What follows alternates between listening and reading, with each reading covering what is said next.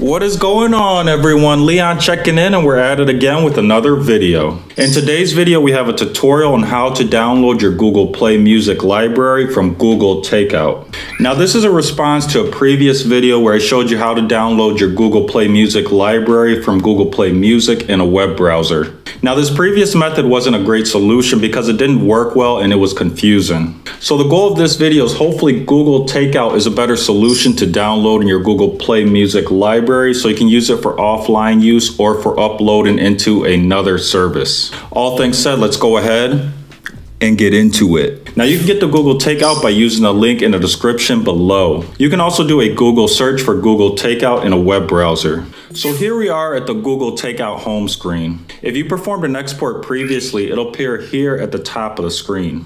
So if we scroll down here, you'll see we have a long list of options, and that's because Google Takeout can be used for more than downloading your Google Play Music library. Google Takeout can actually be used for downloading all your data from Google. Now, you can see all our categories are pre-selected for downloading, and that's because there's a check mark in each of the blue boxes here. Now, if you wanted to download all your data in one session, you just keep all of these boxes checked. Now, we can deselect all these boxes by clicking on Deselect All. Now, this is a great idea if you want to select just a few items to download in a session. Now, in order to make this video simple, we're going to scroll down to Google Play Music and we're going to select only this option. Now we can scroll down to the bottom of the screen and then we'll have a next step button we can click on. So next we have our delivery method. First, we can select how we receive our download link, and it's defaulted to via email, and that's what I'm going to keep it to. Next, we have our frequency. We've got two options here. We have export once, or we can export every 2 months for 1 year. Again, we're going to keep this video very simple, and I'm just going to go with export once. Next, we have file type and size. I recommend staying with .zip since it can be opened by almost any computer. Next, we have our size, which we can increase up to 50 gigabytes. Now, this is going to depend on how much data you're downloading, but if you're keeping it relatively small, I would say 10 gigs or less, I would stick with the 2 gig option just because it might simplify things. So once we've set all our options, we can create export. The next screen we get here is export progress, and it just lets us know that Google is creating a copy of our files from Google Play Music or whatever data options you also selected. Now, this is important to note here. Google Takeout states this process could take hours or days to complete. Now, I previously did this with the Google Play Music option only selected, and it took me about an hour to receive all my data in an email download link. Now, here we are with the Google Takeout email, which includes all the download links for all our Google Play Music data.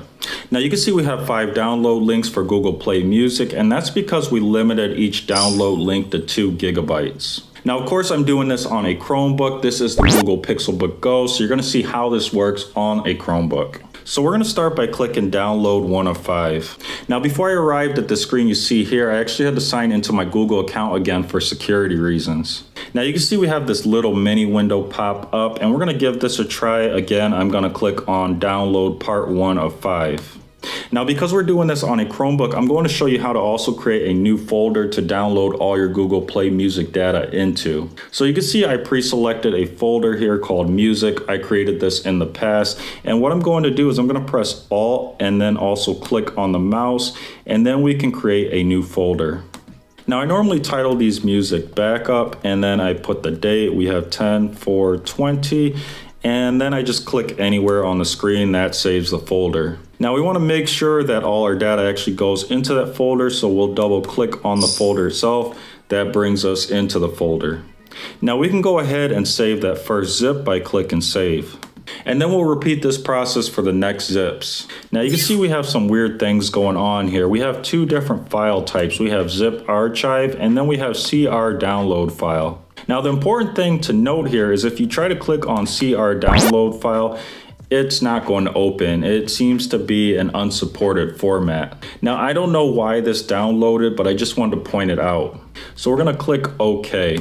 Now we can go ahead and click on one of the zip archive folders, and that opens up a new folder that gives us a Takeout option. We're going to click on that. And then we have a Google Play Music option. We're going to click on that. And then we're going to have a track option. We're going to click on that. And you can see all our tracks are going to be here.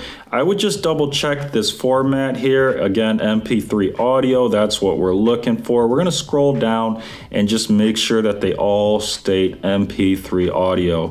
And this is important because I'm going to take you back here and show you a folder where it has the track names, but they're in a different format. Now here we are in another folder from Google Takeout, and everything is looking good. We have our track names here, and then we have our file type, MP3 audio. Everything looks perfect. But if we scroll down here, you're going to see that we start getting that CSV file. And what we're going to do is we're going to click on one of these, and I'll show you what happens. So this opens up a link in the Chrome browser. It brings us to what looks like a spreadsheet, and it doesn't play the song. It just gives us data here about the song and how it was used in Google Play Music. So we're going to close out of this here, and we're going to go right back up to one of the files that are MP3 audio, Zaid Wolf. That's a good song here. We're going to click on that, and you can see that actually starts playing.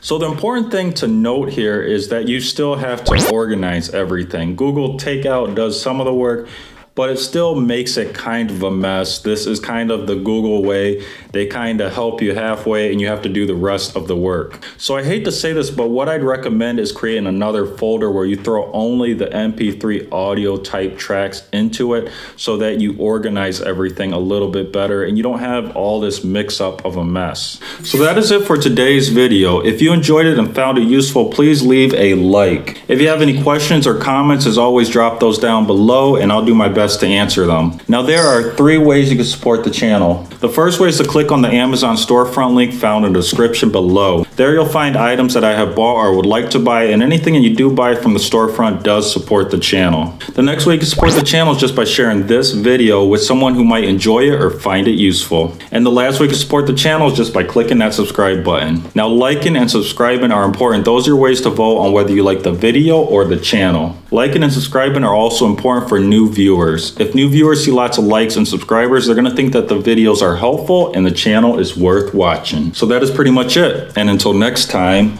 Leon checking out.